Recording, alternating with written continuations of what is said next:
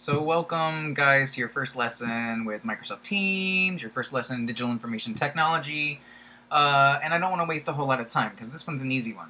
But let me go ahead and go over Microsoft Teams real quick. Teams is going to be where I assign all of your lessons, and what I did was I created one big group for everybody to participate in Teams, alright? And those of you, if you're paying attention in the background, you can kind of see there's my tarantulas right there, and my snake.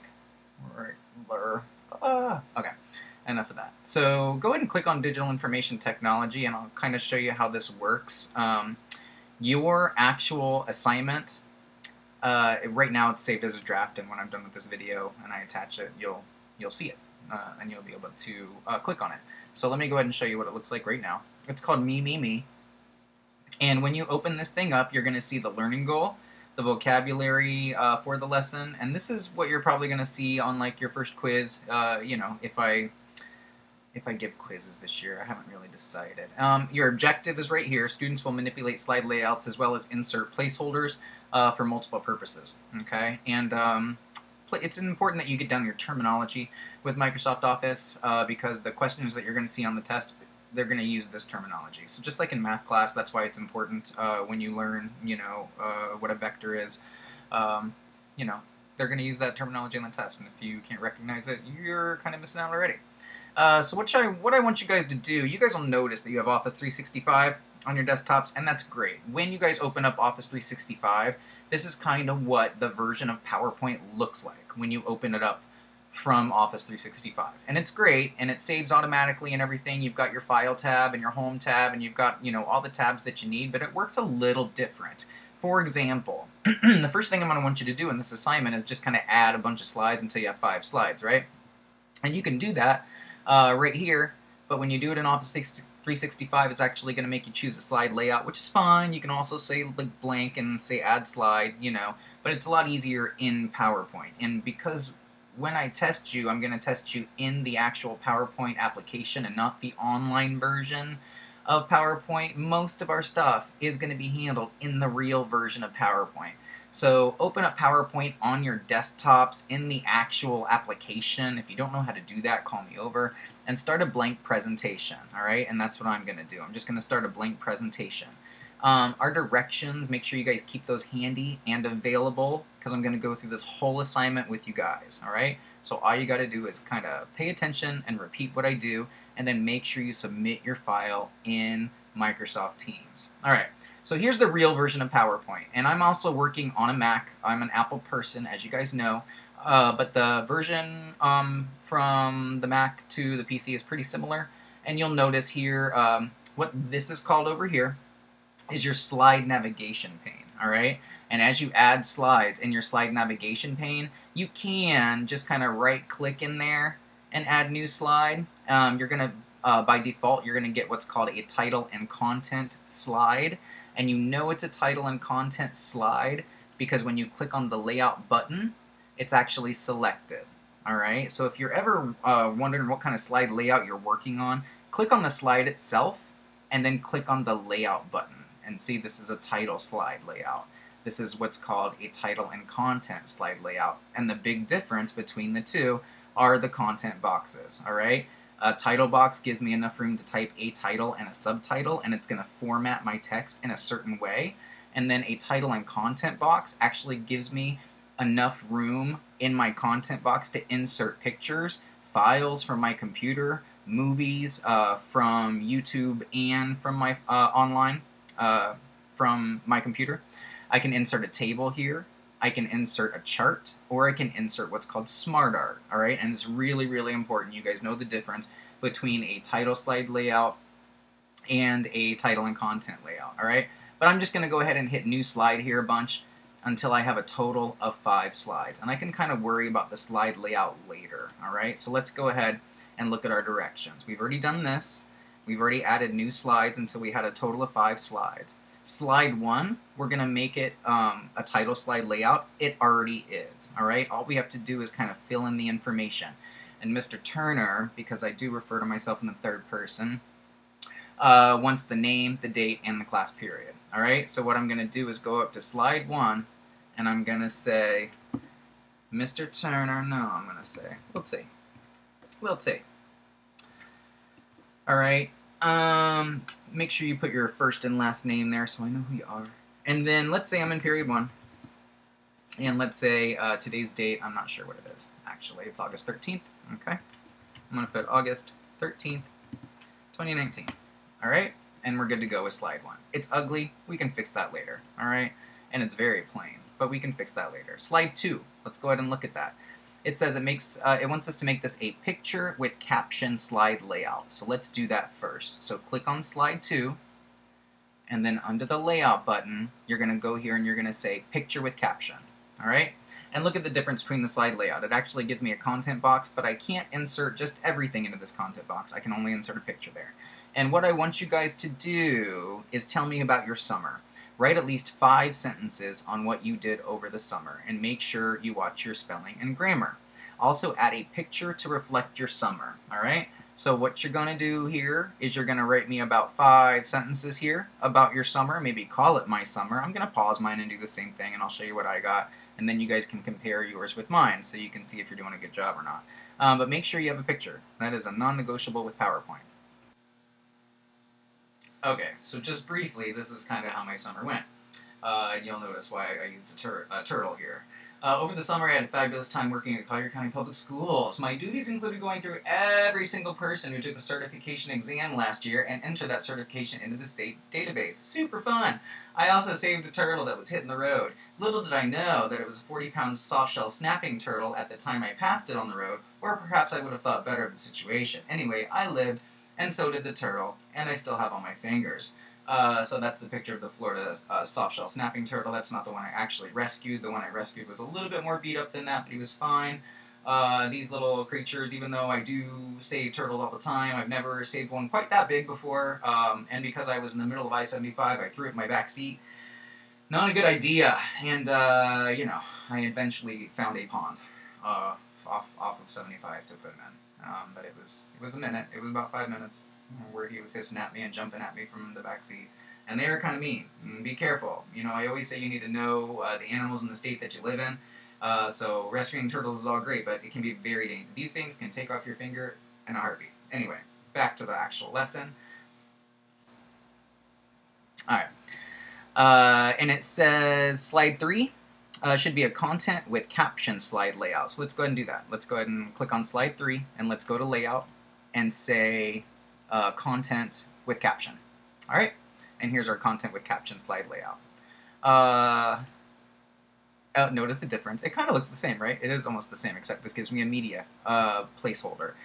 This is called a media placeholder because I can insert 6 different kinds of media, not just a picture in here. All right, and what does Mr. Turner want us to do? Tell me something about yourself that might help me be the best teacher I can for you. Allergies, are you Jehovah's Witness? You know, should I be careful about like holidays and stuff like that with you and birthdays?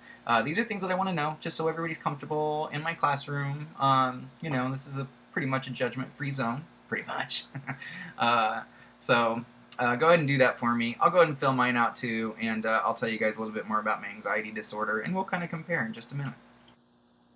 Alright, so here's what I kind of have, and I'm not expecting you guys to, you know, write a huge heartfelt kind of thing, and I didn't either, but anxiety has really gotten the better of me this past year. Although I am taking medication that helps, it's not always a sure thing. Sometimes I just need a minute of quiet so I can breathe and gather my thoughts. My dogs and my other animals are also very helpful during these times.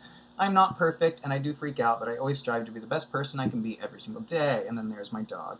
I've had him for about 10 years now, and his name is Butters. I also have another one named Peanut, all right? So continuing on, let's see what we got to do here. I was Googling. Okay, so honestly, I can't spell. I had to look up anxiety.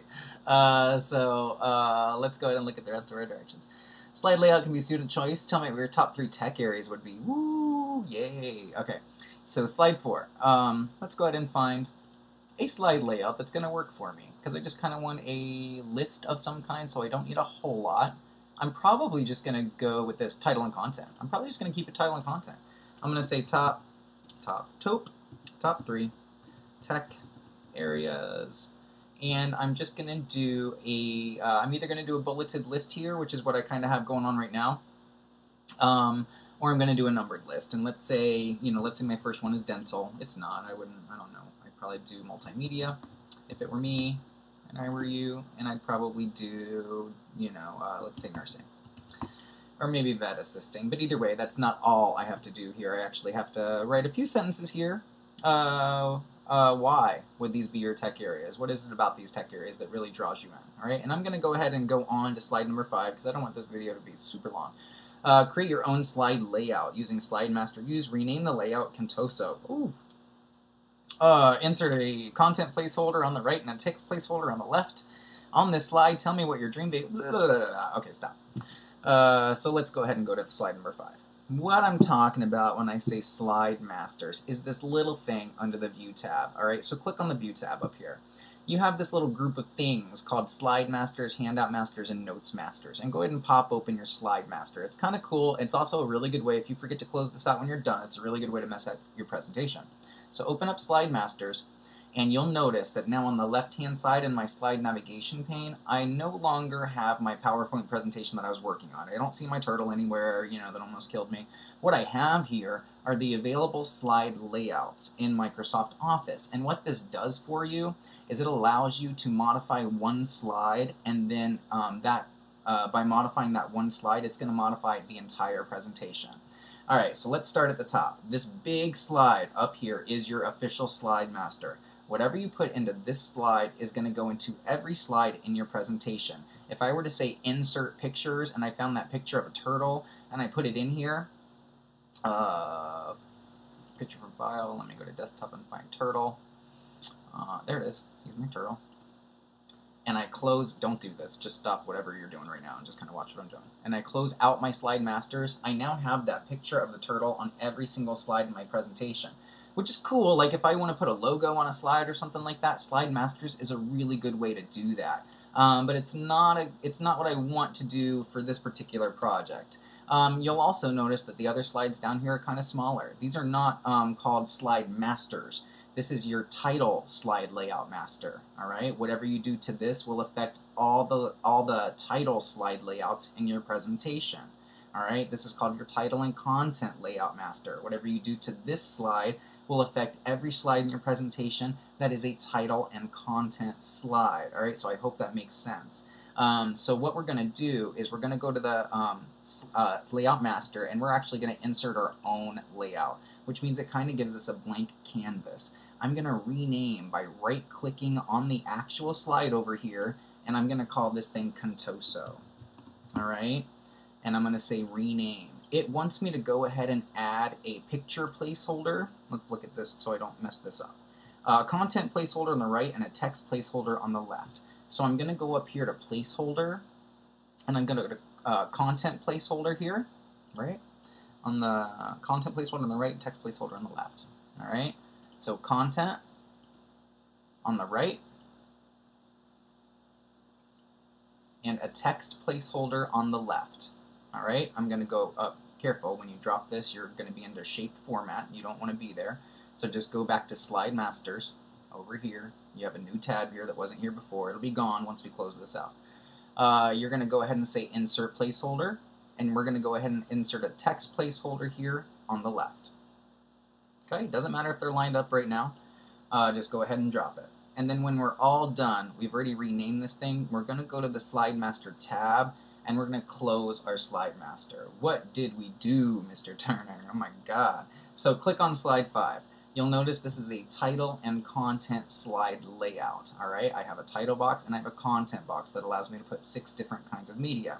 So what this allows me to do now, because I've created my own layout called Contoso and we renamed it Contoso, I can go to the layout tab here, and now I'm going to see my layout that we just created called Contoso. I could have named it Britney Spears if I wanted, and then when I go to the layout tab, I'll have a new layout called Britney Spears. So the point here is that you can use the Slide Master to create layouts that don't already exist. All right, so if you needed a text placeholder on the left and a picture placeholder on the right, and none of these were doing it for you, you could use your Slide Master to do that.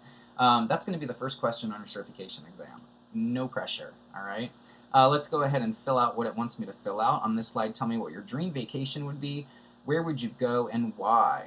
All right, why is this place your dream vacation? Make sure this slide has a picture. All right, When you're all done with this too, feel free to go back and spruce this thing up. It's a very plain presentation, and although I'm not going over any kind of design tips or tricks with you today, you'll notice that under the Design tab, you can go ahead and format your slides to have a particular color or a particular background style. All right, it is up to you guys, but I'm not going to go ahead and play with this presentation as far as the backgrounds go. There's many more lessons to be had.